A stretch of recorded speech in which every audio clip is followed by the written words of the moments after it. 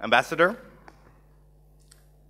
parents, colleagues, students, class of 2011, when I welcomed you 2 years ago down there, I told you that there was only one event that I liked more than saying hello, which was to say goodbye. And the reason is that in between the hello and the goodbye, there's something the school is supposed to achieve. And I would like to read this out. It's from our mission statement. Specifically, the school is to educate students who are equipped with state-of-the-art knowledge and analytic, as well as practical skills of policy studies, who are capable of applying their expertise to the complex problems of today's world at local, national, and international levels, who are interdisciplinary in approach, intersectoral in outlook, and international in orientation, and who are intellectually open and with a deep sense of ethical responsibility towards the common good. Can we declare mission accomplished? Hopefully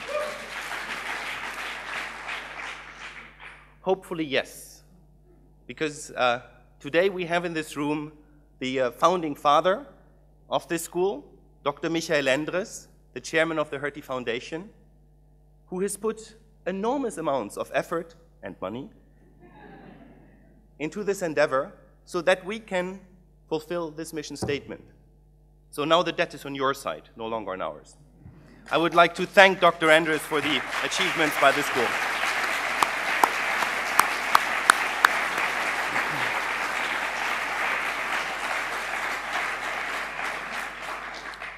We all, as the faculty, hope you will live up to this expectation and have fulfilled all of those criteria. Today is your day, and you will receive a lot of praise. Many people, in particular your parents, will tell you how brilliant you are, how knowledgeable. You will tell them that you know how to calculate a t-test, that you understand cost-benefit analysis. Your parents will think that you have read basically everything that's out there, including Leviathan, Theory of Justice, Crime and Punishment, Pride and Prejudice, and the latest book by Thilo Sarrazin. And they will tell you that you look good. Ultimately, I think you are all going to agree that you are total geniuses prepared for everything that could possibly happen in the world in the upcoming decades. While this might be true, you shouldn't forget that many people, and in particular your parents, are not objective the day of your graduation. So let's take 5 minutes to come to a slightly more down-to-earth assessment of how prepared you really are. And since you are the 5th generation of Hertie graduates, what could be a better approach than doing an extremely rigorous analysis of the feedback that we as faculty get from our alumni on whether they felt prepared for professional life. But what I will not discuss is average wage figures or sector employment rates, but be for once very unscientific and present you with a completely subjective and quite biased look at the main problems that you're going to encounter. Let's be frank. The professional challenges that you're going to face are not the front-page newspaper stories about global debt problems, climate change, welfare state reform, or the conflict in the Middle East, which you thought you would encounter. Rather, the challenges that come up when I talk to alumni are much simpler, but probably also more difficult to attack. Our alumni generally are very, very happy, but when they complain about 3 challenges. 1, the monotony of professional life. 2, the unpredictability of professional life. And 3, freedom of choice. First challenge, professional monotony. Student life is about steady change. Professional life, with a few expectations, is largely about monotony and routines. It's my experience and the experience of all of my colleagues down here that after around 2 years, many of you will come back and say they hate their day-to-day routines and that they play with the idea of doing their 5th master degree or even attacking a PhD. We will tell you, don't do that. You don't need to go as far as Mahatma Gandhi, who once said, the monotony of necessary occupation is exhilarating and life-giving. Just wait. Professional life is full of surprises, unpredictable events, or those black swans. One former student of mine got a job offer from the German Foreign Ministry to work on one of the clearly most boring subjects in EU politics, the medium-term financial framework in EU budgetary policy. He hesitated, telling me that he was afraid of being bored. He took the job, a few weeks later, Lehman collapsed. He became member in the task force working on the EU rescue packages, and 2 months later, he did the personal briefing for the German foreign minister.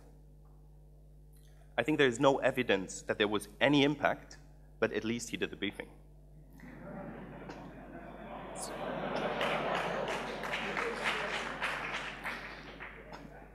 So the evidence of absence is not the absence of evidence. Should professional monotony hit, just watch yesterday's cabaret video, grab your favorite economics textbook, and hang on in there. There's not only life after Hertie, there's also life after professional monotony. Second challenge, the unpredictability of professional life. Don't make the mistake to think professional life can be planned. We have tried to teach you what is predictable in public policy, but now when it comes to your own careers and trajectories, forget this. Previous student generations at Hertie made detailed plans on where they wanted to go and what exactly they wanted to achieve. They all ended up elsewhere. When I asked a former student on graduation day in which area he wanted to work, his reply was nothing related to economics. He's now working for the World Bank. Another student took a job thinking she would administer 1.5 million US dollars as humanitarian aids to the Democratic Republic of Congo. She started to spend the money when the donor decided to withdraw. Her job completely changed from that day. She now had to unwind the program. Life is unpredictable.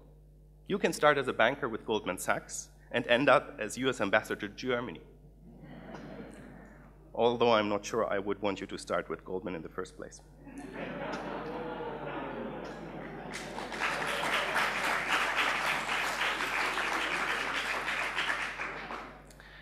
You won't be able to make professional life predictable, so be just what you are, smart, quick, and flexible.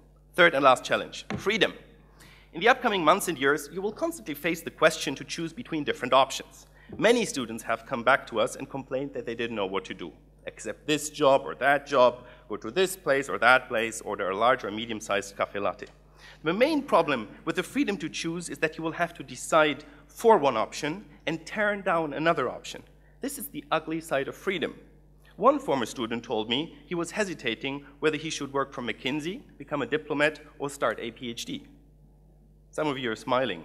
This is the typical Hertie student syndrome. Some of you would like to fight in parallel against nuclear proliferation, poverty in Africa, and the US Republicans. My only advice to you is, don't hesitate to take bold decisions. Do take risks, but do what you do very seriously. One student wasn't sure whether he wanted to become a journalist or a politician. He took his Hertie master thesis, turned it into a political pamphlet in his home country, had a huge success. I'm told the book is sold everywhere in Mexico, and he is now entering into Mexican politics. If you think about freedom, you can grab a book. Jonathan Franzen's book, Freedom, should become a mandatory read for public policy students. His message is, use well thy freedom. The three challenges I've just outlined, monotony of professional life, its unpredictability, and freedom of choice, are not on the Hertie curriculum. But we hope and are confident that the collateral benefit of your work here at Hertie is that you will easily cope with those specific challenges. If not, don't hesitate to come back to talk to us, and I have something to tell to future student generations. Because your Hertie relationship is not ending today. We offer a lifelong customer support service. But please make sure you keep your receipts, which we will now distribute when proceeding to checkout. I wish you all the best. I call Dean Anheier on the stage, and we will now distribute your degrees. Thank you very much.